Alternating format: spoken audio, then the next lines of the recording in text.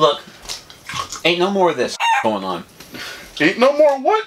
What are you talk about? This is trash. Yes. There's a trash over there. Quit putting it in my box. I have kids for a reason. Quit putting it in my box.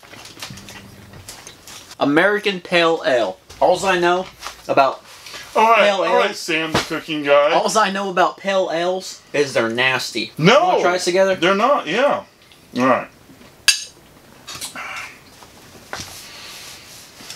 That right there. I'm waiting for Oh my god! That tastes like a damn pine cone dipped in ass. Why do you gotta throw ass on it? Oh my god, because that's what it tastes like! Been there, done it. Hell, I got the shirt.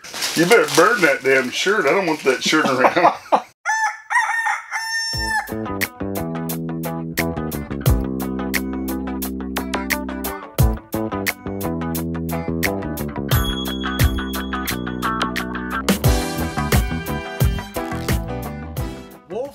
Nation. Thank you guys for tuning in to once again another Wolftick Videos episode. We're glad you're here to join us. Bonjour to all the French folk out there. I'm not waiting on your ass. I'm done. It's beer o'clock. It's beer o'clock? It's beer damn What clock. Glass are you using? What glass do you think? That's old Dayford glass. On today's episode, we're going to start out with a little bit of everybody's favorite segment. I'm starting off viewers with swigs. You can wait on that, viewers.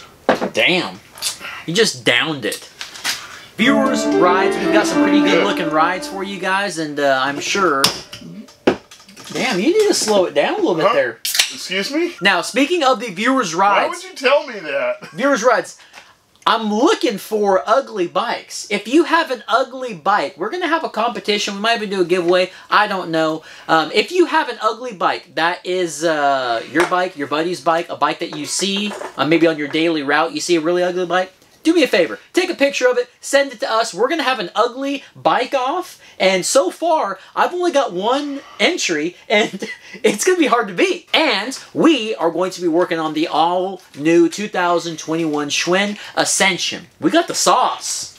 We got the sauce. Now, that is the Schwinn Ascension's name. Stephen Thomas, thank you for nicknaming the bike for us. We've got the Schwinn Ascension, the sauce. We are going to be putting the RockShox Recon RL 100mm of travel, 29 or What's funny is people, I guess a lot of people didn't watch the videos of that because a lot of people have been asking how come we are about testing that fork. It's like, we did an initial impression. Yeah. We did a real-time review on that This fork. is the Recon all black, very beautiful fork. Now, we did do a real-time review on it. We did the initial review on it. Initial impression. Yeah, initial impression. So make sure you guys go back. All I have to say is we have definitely come leaps and bounds on our channel, I think. So please don't cringe. Old video today? When you watch this, I watched the old video today. So we're going to be putting these on there today. And to just everything sizes up. Now, as you heard, you kind of hear the rattle here. That fork is a boost fork. It's a 15mm by 110. So we're going to talk about that when we get into the install. But man, yeah, this is the 2021 Schwinn Ascension. It's getting a whole new front upgrade. And probably next to come is brakes. I don't know. What do you guys think we should upgrade next? Brakes. But what do you think we should get to the viewers' rides? All right, viewers' rides, everybody's favorite segment. Let's do this. Wolfman's 3 beers deep. 4 beers deep. Yeah, let's do this. All right, let's look at this. Let's do this. Oh, what was that? Is that a Vitas? That is a Vitas. Now, that is Jamie H4. Old coffee purchaser himself. That is his daughter's bike. Okay. Yeah, he does his little builds on these bikes. I think Homeboy lives in Virginia or something. Homeboy lives in Virginia? Building his own trails, and he says that we're going to have to go out and visit one of these days. He's building trails. Virginia, Wisconsin, Alabama. I don't know where he's at. Whoa. Or this is his daughter's Vitas Nucleus VRW. Now, something cool with this was Vitas did a step-through frame. What's really cool was he got on to sending us pictures of this because his daughter's bike has the Suntour Pixen on there. Oh, okay. And check out the decal. It's a purple decal. Yeah, now, like that. That's Jamie, cool. I don't know if it's your favorite color, your daughter's favorite color, but purple is my favorite color. I love that bike. I love that gray. Now, let's look at another picture here. Mm-hmm. Yeah. It's a whole WTB 27.5 wheel set. I think they're 2.4s is what he said on there. 140. Now, on that Epixen, he's running 140 pedals. 140mm of travel on the Epixen. He's got a Jessica headset. Sorry, Jason. He's got the race face Chester pedals, and he's also running... I was going to say, those look like either Chester or Fuchers. Or she's running a box for 8-speed drivetrain. You see that on that top tube? That's a Wolf Tick video sticker. Hey, that's already... Way to represent Jamie's daughter. Yes. Daughter. I like the bike, dude. It's clean. You know? Yeah. If I was a girl, I'd be riding it. Well, you need one then because you act like a girl half the time. Nice ride. Bam! What do you think about that? I think I would love to own one. I've been playing all day with that puppy, but why is it on Viewers Rides? Well, because that's his tractor. Oh, and he is building his very own Cat's Meow. Oh, really? Yeah, Really, Cat's Jamie Meow. H4, build his own. Dude, we will have to go out there and you'll have to compare it to the Cat's Meow one day. If you build it, I will come. Jamie H4, I'm looking forward to it. Movie quote. Yeah. Now, check that out.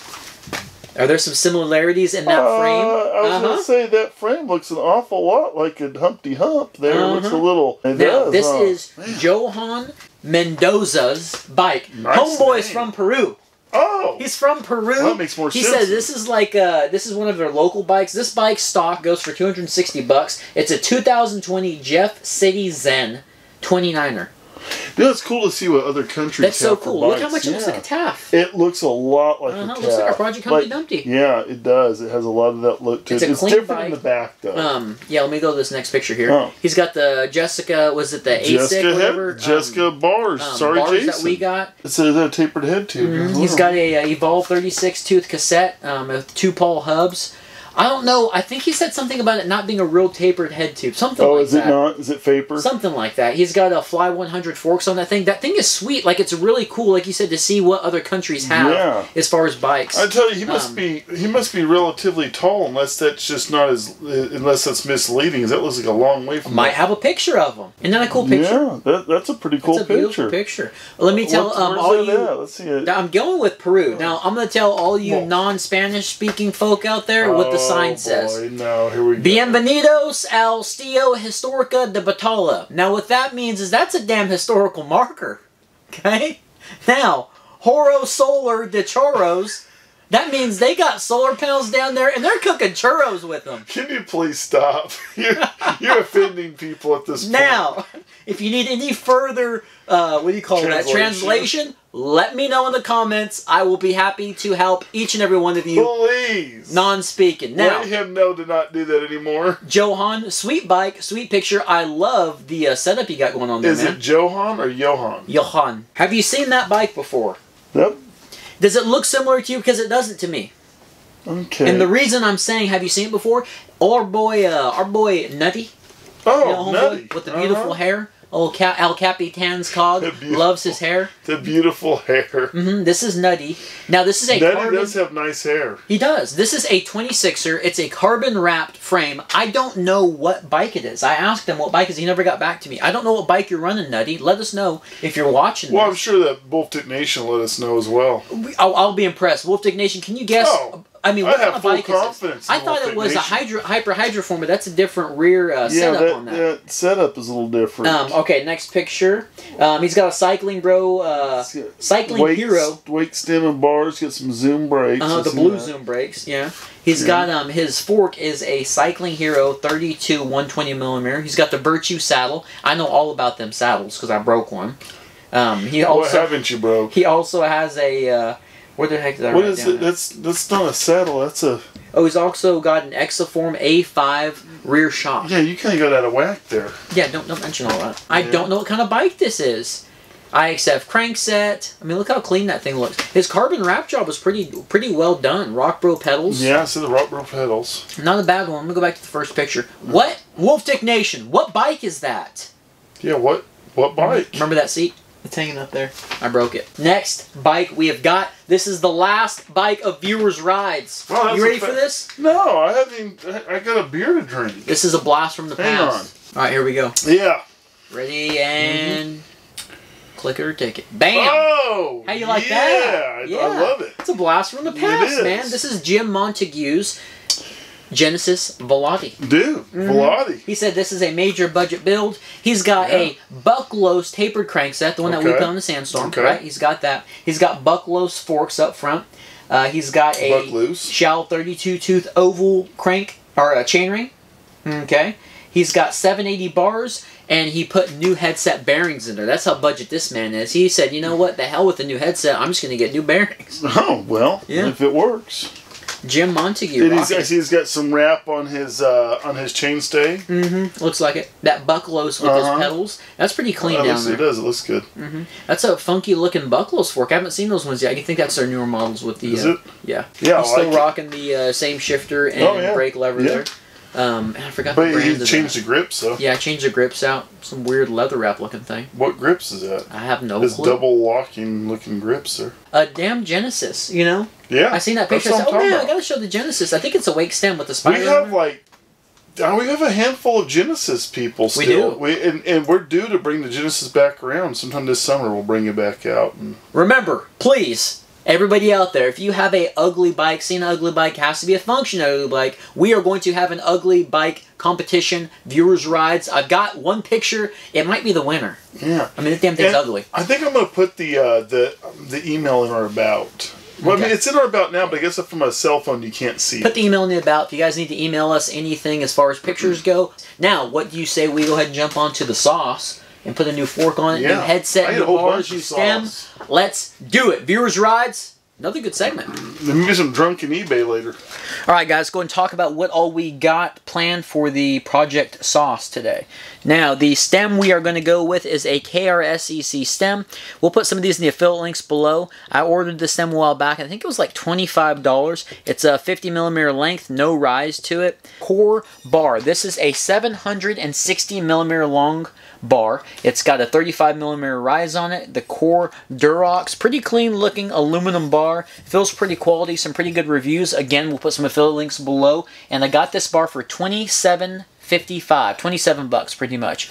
But the core bar, now we had to take off the WTB SX19 wheel set, the front wheel. We had to take this off of Project Humpty Dumpty. Now, if you guys remember when we were doing the Project Humpty Dumpty build, we had the entire wheel set, and that came with tires, wheels. You guys want to check that video out, go back and watch it.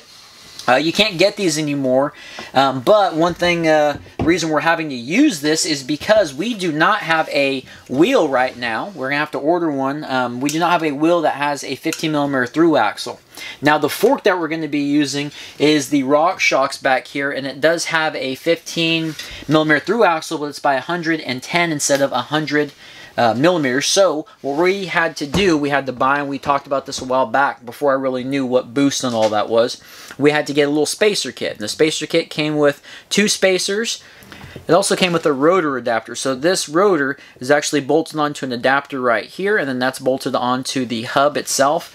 And basically it just makes up for that lost space, so you don't have to necessarily have a boost rim. We'll put an affiliate link to those as well. This is the Jessica headset. We love them so much on this channel. Sorry, Jason, he's not really that big of a fan of them.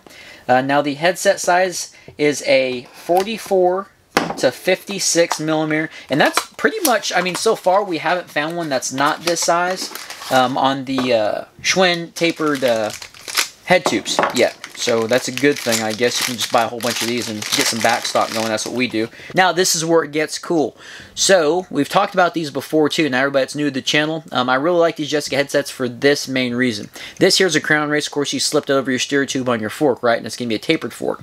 Now, if you're trying to run a fork that has a straight steerer, you can still use this on a tapered head tube, but you're going to also use this little adapter here. We're going to slip that right on the inside, just like so. Now we can run a straight steer tube on a tapered head tube, just in case, say, you know, you're trying to keep it very budget and all you can afford is a straight steer. Well, get your straight steer. When you have enough money to maybe go up to a tapered fork, a little bit more expensive, then you know what? Open up your damn headset and go pop that sucker out, and you're ready for a tapered. Anyway, it'll save you some money in the long run. Jessica headset. Check out the affiliate links below. Let's go ahead and talk about the RockShox Recon 100mm fork. Now, this fork here is a little heavier. right? It's like 5.32 pounds or something like that. I love the finish on this guy. It's all matte black with a little bit of gloss on the RockShox here. As we said earlier, it is a 15 by 110 millimeter through axle. So if you guys do not have a boost wheel, you're going to have to get the boost adapter with the through axle. It's got a 51 millimeter offset and 100 millimeters of travel. Of course, it's for a 29er. Air fork. It does have the rebound here with that funky little key, so we'll have to play with that too. But yeah, man, the RockShox Recon, this is what we're going to be throwing on the Ascension. Alright, so let's go ahead and start breaking down the Ascension. We're going to get the fork off there, the bars off there. We're going to stick with the same brakes right now, so there's no need to unmount all that stuff yet. Alrighty, now there's a lot of people on the channel that constantly ask, hey, I'm looking at changing the fork out in the comp or my aluminum comp. I'm looking at changing it out my Boundary, the Ascension, the TAF, Axum. Well, I want to let everybody know out there, get a headset. And it's always a lot to put in the comments, try to explain this to people, but check it out. We're going to pull the bottom here and go down here to the bottom. Now, those are your bearings, correct? Now, if you guys notice, that is a straight steer tube. Let me go over here. Okay, go ahead. Okay, if you notice, this is a straight steer tube, right? Which most of the time, like I showed you guys in the Jessica headset, you can kind of look at it and go, oh, well, it's got an adapter on there. This has an adapter on there, but you cannot take that off. This right here is all part of the upper part of this fork, so you cannot get that off there. I don't know how many people have tried to do that. I tried to do it, so you cannot. So since this has an adapter on it, or it's made on there pretty much, make sure you guys get a whole new headset because you're going to be without a crown race. Alrighty, let's go ahead and, you want to keep holding that? Let's pop this out real quick. I want to change batteries. They're not fly there and go in my beer. They make for good footage. I was looking over there for your beer. Not go in my beer. I'll whoop some. Make sure you're not gouging. Yeah, don't gouge. Inside. Okay, so Did you mess up the walls in there? I always mess up the walls. Now, let's go ahead and set the new headset in this puppy using homemade tools.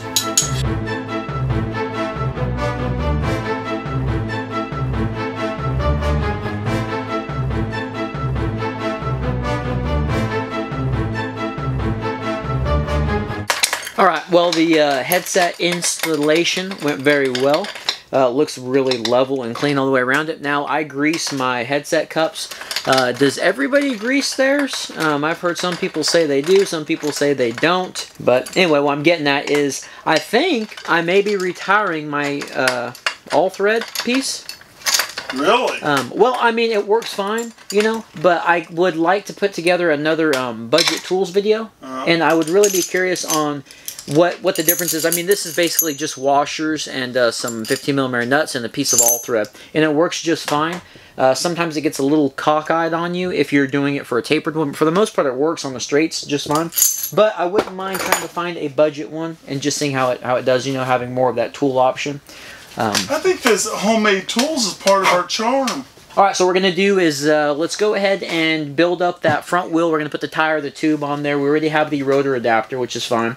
We're going to put it on the fork. We're going to put this bike on the floor. And then we're going to start building it up from there so I can kind of have a decent workspace to really set the compression and everything with the fork. And we'll see you guys then. But let's go ahead and start doing it. I'm just glad this headset came out really good. Can't go wrong with the Jessica. Or can you, Jason? Alright, so we got everything all butted up and looking good. Got it all greased up. I can't wait for you guys to see what this bike looks like with these RockShox on here. Looks amazing. So, I was going through my spacer stash, and I found me some cool spacers. One's got a little race face emblem on there. And another cool thing that I found, I'm hoping this is going to be the perfect size. Right at the exact perfect size that I wanted. I don't know, I'm thinking about maybe dropping this down one. Something I found which is pretty cool. If you guys remember aluminum comp Zerker build, I kept thinking core, what have I used that's core? I had a core stem cap that I didn't use on the aluminum comp Zerker, and there's the stem cap there. I kept trying to figure out what in the world did I use that was core. I used something. So this core stem cap is going to be perfect on this build.